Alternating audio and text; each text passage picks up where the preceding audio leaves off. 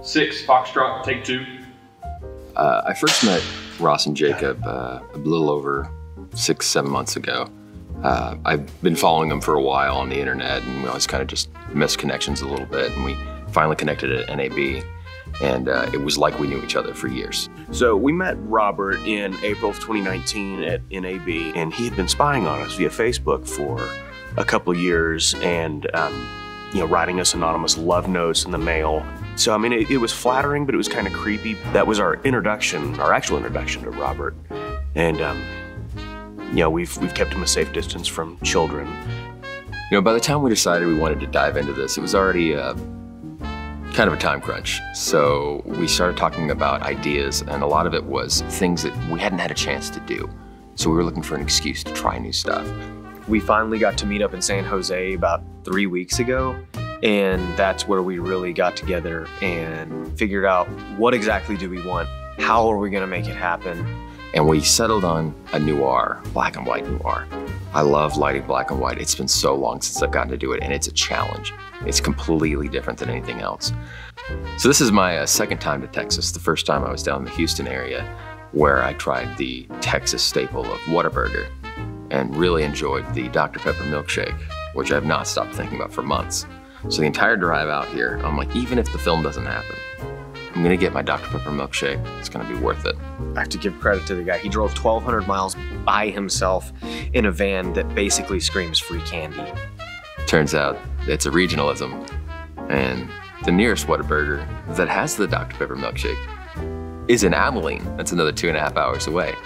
I actually knew that Lubbock didn't have Dr. Pepper milkshakes.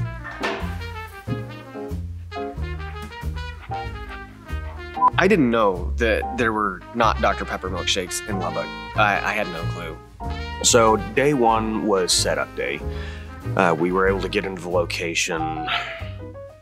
We get here, and the original idea was to get set up and then start shooting Friday night, and then it's getting closer and closer, and I'm going, we haven't even had time to run through everything with our talent yet. So I talked to Robert. Yeah, I was like, how would you feel about, instead of us rolling tonight, let's just rehearse, get things down, let our talent get used to each other. So we decided to postpone shooting a Saturday and just run through everything on Friday night. And eventually, through the rehearsal and the blocking, we work all of these issues out. And in the process, more jokes actually become a part of the film. So one of the things that I loved about this competition is the challenge of it, and taking one location and trying to make it look like something completely different, or multiple things. And one of the challenges we had was, how do we make a gymnasium look like a 1940s detective's office? And I really tried to take a lot of inspiration from those old Clark Gable movies and find a way to use the lighting to create texture on the walls and to have separation between them in a way that was interesting in black and white. So for the office scene, we were able to use the new Aputure lantern to try to give us a really nice soft pool on our dame and have her look really luxurious. And then we used another 120D to edge the detective. So he's just got a little bit of fill, and then he's got a really hard light coming from this window. Problem is, we don't have a window in that room. So to make it feel as if there's a light source really far away coming back, what we actually did is we took a mirror and put it next to where the window needs to be, and backed a 120D off with some barn doors and just hit that mirror and reflect it back so it feels like it's 3 times as far away as it actually was. And then we used some tape to go ahead and give it some texture. And it really feels like there's a window there, and we put a light on the other side of that wall. One of the things about our dame is we wanted her to feel really mysterious, and there's a lot of allure, and you want to see her because she's just shrouded in this silhouette.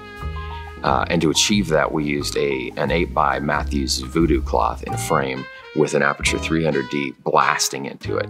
So we kind of almost have this halo-y glow wrapping around her, but there's no detail on her face. And then we used that same 120D with a gel frame and some tape on it to give us a window texture on the wall next to her, so you can tell that it's not just pure black, but she's just gone. One of the classic noir gags is having that one completely unmotivated slash of light on the eyes, and that was a fun effect to do. Super simple. We just took a sheet of black wrap, cut a hole in it, strapped it onto a stand and blasted that light through it. And it's one of those things that's so easy to do, but we never do that stuff anymore. And I think that the impact that we got from it was really effective. So one of the scenes, we have our 2 actors in a car. We actually took a back seat of a car and there's like, you know, a process trailer, and then there's like the poor man's process, and then there's like what we did.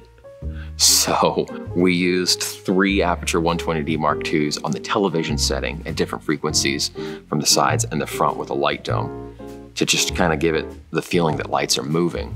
And then we did a gag with some 4x and cut the shape of a windshield, and Jacob's operating a 300D whipping by to look like a car passing with an intensity ramp and everything.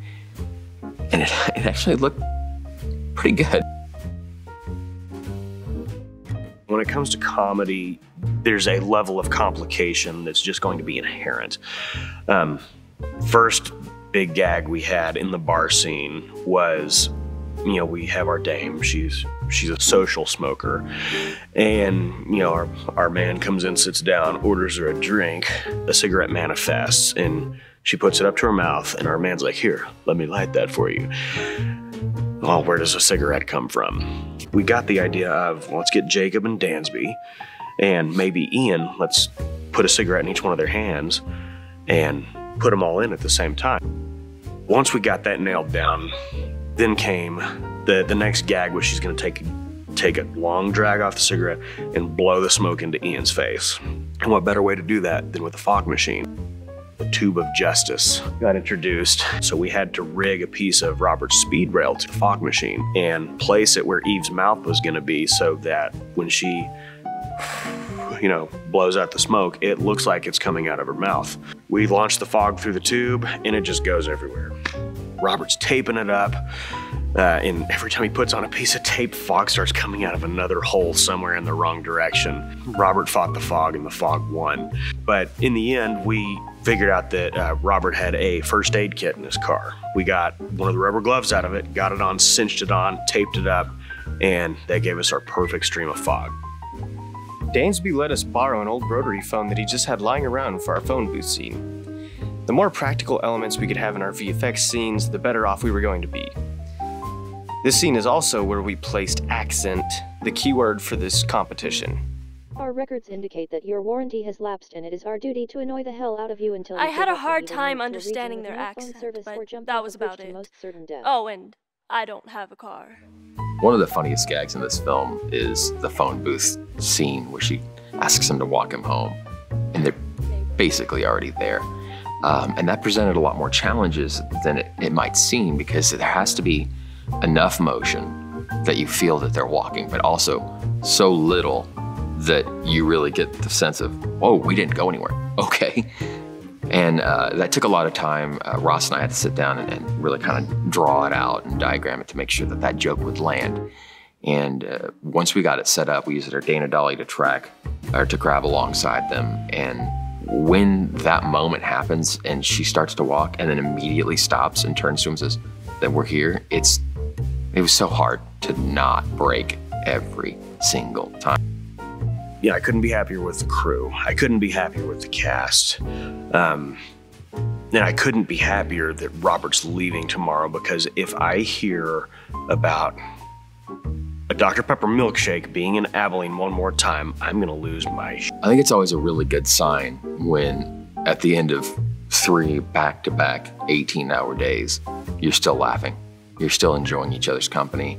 There's a whole bunch of little inside jokes and things, and nobody's frustrated. And we probably could have gone home half an hour early every day, but we just wanted to spend time with each other.